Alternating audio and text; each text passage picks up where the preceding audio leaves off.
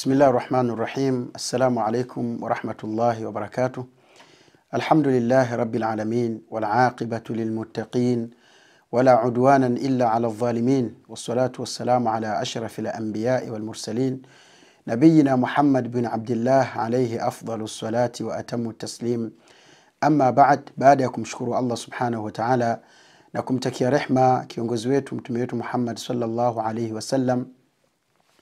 Ninayo furaha kubwa sana kuweza kukutana leo katika kipindi chetu hiki ambacho ni kipindi kipya kabisa ambacho kinachotufundisha masala miongoni mwa masala ya dini yetu ya Uislamu. Ni somo muhimu sana ambalo limekuja kutueleza na kutuelekeza ni jinsi gani Mwenyezi Mungu Subhanahu wa Ta'ala alivyowahurumia waja wake na akawapa wepesi katika kutekeleza sheria za Allah Tabaraka wa Ta'ala. Somo hili ndugu zangu katika imani ni somo la at-tayammum, yani katika Kiswahili ni kutayammam. Tutajifunza namna ya kutayammam, tutajifunza masharti ya kutayammam, lakini pia tutajifunza mambo ambayo yanayobatilisha kutayammam. Ni somo kwa kweli ambalo kila Muislamu ni wajibu kwake yeye kulijua, kwa sababu anaweza katokewa na jambo ambalo litakuwa ni gumu kwake yeye kutumia maji katika hali zote za kufanya tahara kama vile kuoga au kutawadha. Kwa hiyo akatakiwa atumie hii njia ya kutayammam. Watu wengi sana hawajui maana ya kutayammam na namna ya kutayammam. Kwa hiyo ni fursa kwa wewe iwapo kama utafikiwa na kipindi kama hiki kuweza kujifunza ni namna gani utaweza kutayammam. Kutayammam maana yake nini katika kisheria?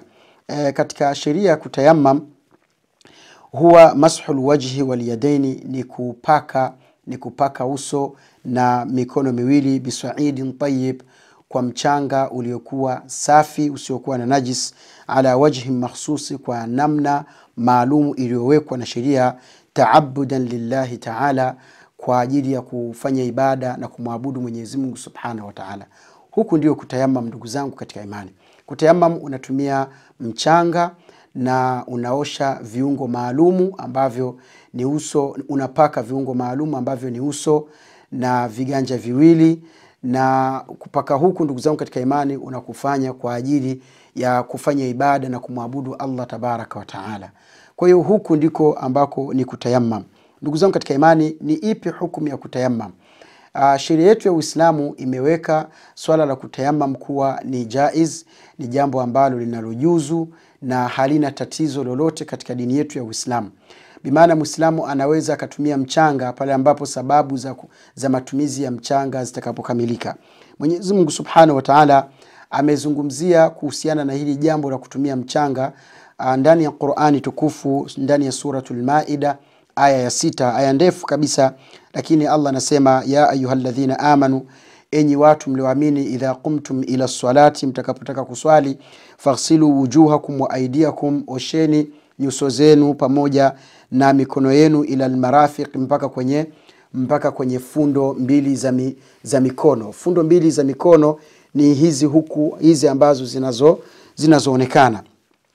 Kisha Mwenyezi Mungu akaendelea kuzungumza nguzo za udhu, akasema wamsahu biruusikum wa arjulakum ila alka'bayn, na mpake vichwa vyenu, alafu muoshe na miguu yenu mpaka kwenye kongo mbili za miguu. Kongo mbili za miguu ni ile sehemu ambayo iliyokuwa juu ya kisigino, hii ndio kongo. Kwa hiyo Muislamu anatakiwa aoshe, na ile kongo inakuwa ndani ya kiungo ambacho kinachooshwa. Vile vile fundo za mikono zinakuwa ndani ya kiungo ambacho au sehemu ambayo inayooshwa. Kwa hiyo wakati wa kuosha usije ukaishia nyuma ya kongo, nyuma ya hizi fundo, bali uoshe mpaka hizi fundo nazo ziwe ni katika sehemu ya kuosha. Mwenyezi Mungu Subhanahu wa Ta'ala akaendelea kusema wa in kuntum junuban, na pindi mtakapokuwa na janaba, fatahharu, basi jitaharisheni. Kujitaharisha ukiwa na janaba manake ni kutumia maji na kuoga. Kisha akasema wa in kuntum marda, na pindi mtakapokuwa ni wagonjwa, au ala safarin, au mko safarini, au jaa ahadun minkum min algha'it. Kisha akasema Mwenyezi Mungu au lamastumun nisaa, au mkakutana na wanawake, falam tajidu ma'an, hamkupata maji, basi fatayammamu sa'idan tayyiba, tumieni kutayammam kwa mchanga uliokuwa safi. Kwa hiyo tunaona swala la kutayammam limezungumzwa na Mwenyezi Mungu moja kwa moja ndani ya Qur'ani. Kisha Mwenyezi Mungu akatufundisha namna ya matumizi ya mchanga kwa kusema famsahu biwujuhikum, basi pakeni nyuso zenu, wa aidiakum minhu, na mikono yenu kutokana na huo mchanga. Ma yuridu Allahu liyaj'ala alaykum min harajin. Mwenyezi Mungu Subhanahu wa Ta'ala anasema kwamba hatutaki kupata dhiki na shida katika kutekeleza ibada yake, walakin yuridu liyutahhirakum, na bali Mwenyezi Mungu Subhanahu wa Ta'ala anataka kutusafisha na kutuweka tuwe nadhifu kabisa, waliyutimma ni'matahu alaykum, na ili Mwenyezi Mungu atimize neema zake kwa waja wake, la'allakum tashkurun, ili muweze kumshukuru Allah tabaraka wa Ta'ala.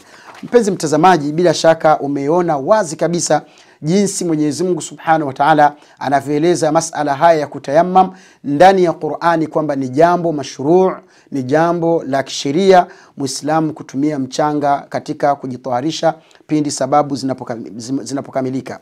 Pia Mtume alayhi salatu wassalam ameeleza kuhusiana na swala la kutayammam kwa kusema ju'ilatil ardu kulluha li wa li ummati masjidan. Ardhi yote imefanywa kwangu mimi Mtume sallallahu alaihi wasallama na umma wangu mzima, ummati Muhammad sallallahu alaihi wasallam, masjidan, yani ardhi hiyo imefanywa kuwa ni msikiti, wa tahura, na ardhi hii ni safi. Kwa hiyo Muislamu utakapokuwa popote duniani, uko shambani, uko porini, uko wapi, muda wa swala ukafika, basi ujue kwamba pale ulipo ndio msikiti, kama alivyosema Mtume alayhi salatu wassalam. Isipokuwa baadhi ya maeneo ambayo yana najis na najisi zinaonekana, labda chooni au sehemu nyingine, hiyo sehemu huwezi ukaswali ndani yake. Ama sehemu zingine kama mapori au sehemu zingine ni salama, ni safi, ni tahir, unaweza ukatekeleza ibada yako kama kawaida. Kisha Mtume sallallahu alaihi wasallam akaendelea kwamba yoyote atakayekutwa na swala sehemu yoyote basi atekeleze swala.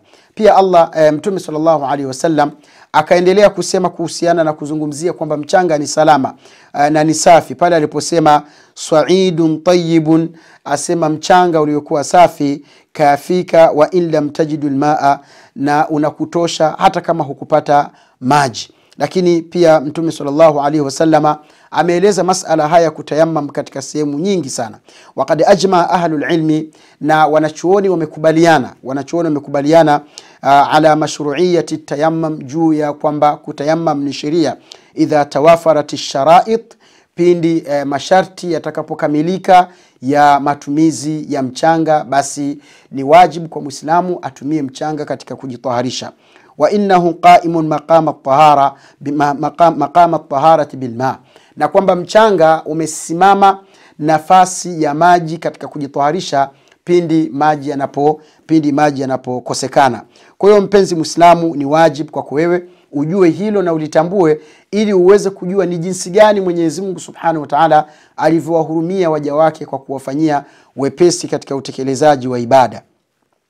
Kisha baada ya hapo, ndugu zangu katika imani, tunaenda moja kwa moja katika kubainisha ni yapi masharti ambayo Muislamu yakitimia kwa Muislamu anatakiwa kutumia mchanga katika kujitaharisha, na ni zipi sababu ambazo zinapelekea mtu kutumia mchanga. Haya ni masala muhimu sana ndugu zangu katika imani, ambayo ni wajibu kwa kweli kwa Muislamu aweze kutumia. Kisha akasema yubahu tayammum anil ajiz, kwanza kabisa ni halali kutayammam au kutumia mchanga anil ajiz min istimali alma, kwa mtu ambaye ameshindwa kutumia maji, imma lifaqdihi, kwa sababu nyingi mtu anaweza kushindwa kutumia maji. Sababu ya kwanza ima ni kwamba yale maji ameyakosa, au alkhawfu au anaogopa kupatwa na madhara pindi atakapoyatumia yale maji. Mtu anaweza kawa na majeraha mwilini mwake, kwa hiyo pindi atakapotakiwa kuoga, labda amepata janaba au amepata dharura yoyote, akitakiwa kuoga kwa kutumia maji, basi yale maji yanaweza yakamdhuru. Kwa hiyo anashindwa kutumia maji kwa sababu ya madhara ambayo yanaweza yakampata. limaradhin, au kwa sababu ya maradhi fil jismi, katika mwili wake, au shiddati bardin, au ni kipindi cha baridi kali na hakuweza kupasha au kuyachemsha yale maji yakawa na uvuguvugu. Kwa hiyo katika hali kama hiyo anapaswa kutumia maji. Kuna watu wanaishi sehemu mbalimbali kama vile maeneo yenye baridi sana kama Iringa, Njombe na baadhi ya sehemu za kama mikoa ya Tanzania kama vile Kilimanjaro, Arusha. Inawezekana mtu akapatwa na ubaridi mkali kiasi kwamba hawezi kutumia maji. Katika hali kama hiyo anatakiwa atayammam. Hadithi Imran bin Hussein, kwa hadithi ambayo ameipokea Imran bin Hussein, alaika bis-sa'id at-tayyib, mtume alipomwambia kwamba tayammam kwa mchanga uliokuwa safi, fa innahu yakfika, hakika mchanga huo unakutosha. Kwa hiyo ni mambo ambayo yameruhusiwa kisheria na mtu asione uzito katika matumizi hayo kwa muda ambao Mwenyezi Mungu Subhanahu wa Ta'ala ameeleza jambo hilo na akaliruhusu. Wasayati mazidu min albasti, na tutaeleza zaidi pia miongoni mwa mambo. Wayasihu tayammum bishuruti alati, na inaswihi kutayammam pindi Muislamu anapotimiza masharti yafuatayo. Jambo la kwanza, an-niyya, mtu aweke nia wakati wa kutayammam. Wa hiya niyyatu istibahati swala, nayo ni nia ya kuhalalikiwa na ile swala kwa sababu ya kutumia mchanga. Wa niyatu shartun fi jami' al-ibadat, na ijulikane ya kwamba nia ni sharti ya kuswihi ibada zote. Huwezi kufanya ibada bila kuwa na nia, na nia haitamkwi. Yani mtu asije kadhani kwamba wakati anatumia ule mchanga atasema nawaitu kutumia mchanga na vitu vingine, la, bali ndani ya moyo wako unaweka azma ya kutayammam, kisha viungo vinaenda kutekeleza ile azma na nia ambayo iliyomo katika moyo wako. Kwa hiyo sharti la kwanza, wapenzi watazamaji, ni kuwa na nia. Sharti la pili ni al-islam, kwamba yule anayetayammam awe ni Muislamu. Fala yasihu min al-kafir li'annahu ibada, haiswi kutayammam kukafanywa na mtu ambaye ni kafiri, kwa sababu swala la kutayammam ni ibada miongoni mwa ibada ambazo Mwenyezi Mungu Subhanahu wa Ta'ala ameziweka kwa waja wake. Sharti la tatu ni al-aqlu, mtu awe na akili, bimaana mwenda wazimu au mtoto mdogo asiyejitambua haijuzu kwake yeye kutayammam. Na sharti la nne ni at-tamyiz. Tamyiz ni kuwa na upambanuo wa kujua baya na zuri. Fala yasihu min ghairi mumayyiz, haijuzu kutayammam kwa mtu ambaye hawezi kupambanua, bimaana kwamba hatajua kwamba anachokizungumza au anachokifanya ni nini katika utekelezaji wa ibada.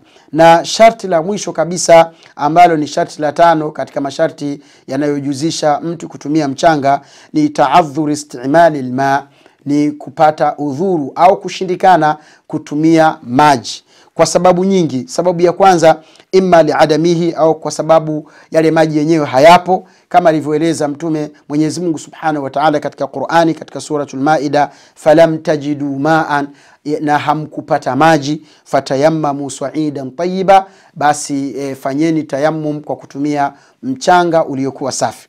Na kauli ya mtume sallallahu alaihi wasallam inayosema inna as-sa'ida at-tayyib tahurul muslim, hakika mchanga uliokuwa msafi ni utakaso na ni tahara, au ni jambo ambalo linalomtaharisha Muislamu baada ya kuwa amekosa maji. Kisha baada ya hiyo sababu ya kwanza, sababu ya pili, au al-khawfu, au mtu ameogopa, ad-darar, madhara biistimalihi, kwa kutumia maji, imma limaradhin yukhsha ziyadatuhu, imma ana maradhi labda anaogopa akiyatumia ile maji maradhi yake yatazidi, au taakhuru shifaihi biistimali alma, au anaogopa kwamba kupona kwake kutachelewa pindi atakapokuwa ametumia maji. Katika hali kama hiyo anatakiwa atayammam, na kama alivyosema Mwenyezi Mungu Subhanahu wa Ta'ala, wa in kuntum marda, pindi mtakapokuwa ni wagonjwa basi mkawa mmeshindwa kutumia maji, tumieni mchanga uliokuwa safi. Vile vile Mtume sallallahu alaihi wasallam ameeleza kuhusiana na swala hili la mtu kutumia mchanga kwa kuogopa maradhi, asema qatalahumullah, wamemuua na Mwenyezi Mungu awaangamize. Hii hadithi ilizungumzwa baada ya kuwa sahaba mmoja alipata majeraha katika vita, ikawa ameshindwa kutumia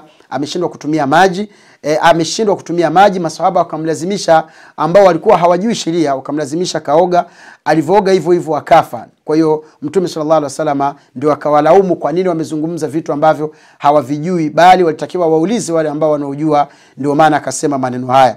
Na sababu nyingine ni au shiddati bardin, au kwa sababu ya baridi. Na sababu ya sita ni ayakuna tayammum biturabin tahurin ghaira najis, kwa ni kutayammum ni kwa kutumia mchanga ambao ni safi usiokuwa na najis. Kisha kipengele cha mwisho ni mambo ambayo yanayobatilisha tayammum.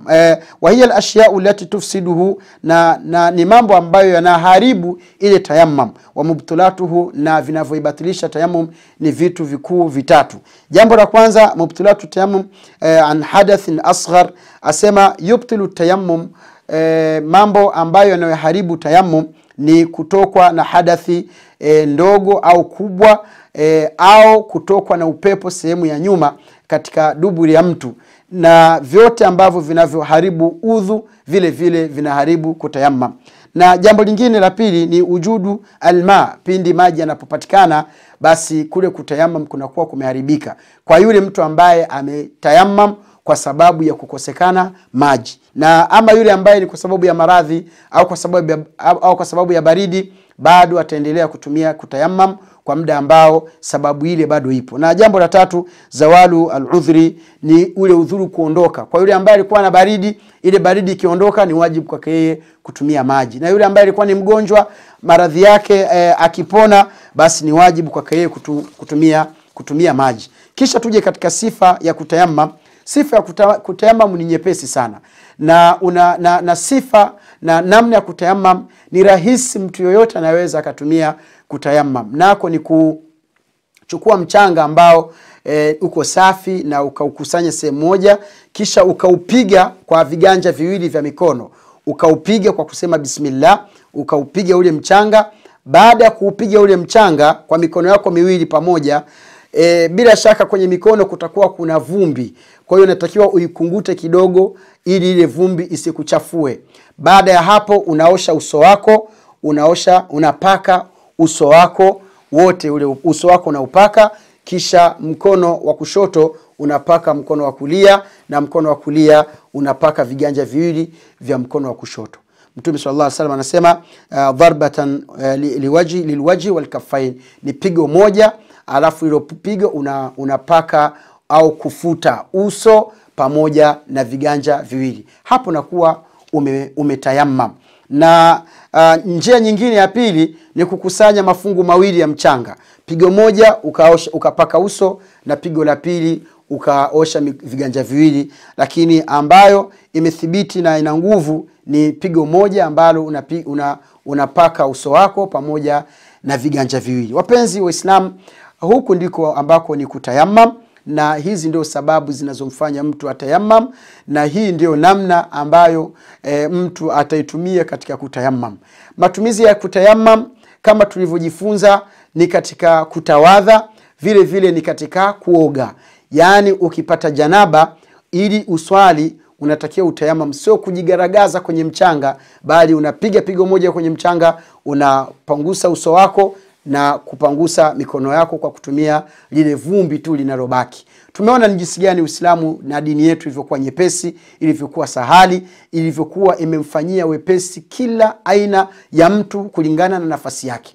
Wagonjwa hawana sababu za kutokuswali, wenye matatizo hawana sababu za kutokuswali, kiasi kwamba ukishindwa kutumia maji utatumia mchanga. Wapenzi wa Islam, nadhani tumejifunza mengi katika somo la kutayammum, na tuishie hapa. Tunamwomba Mwenyezi Mungu Subhanahu wa Ta'ala atujalie kuwa ni wale wenye kusikiliza maneno na kuyafuata yale ambayo yaliokuwa bora. Tumwombe Mwenyezi Mungu atupe ilmu yenye manufaa, na atupe ibada ambazo zenye ikhlas, na tuweze kumtakasia utii Allah tabaraka wa Ta'ala. Tukutane tena wapenzi watazamaji katika kipindi kingine kitakachokuja. Tunasema subhanakallahumma wa bihamdik, nashhadu an la ilaha illa ant, nastaghfiruka wa natubu ilayka.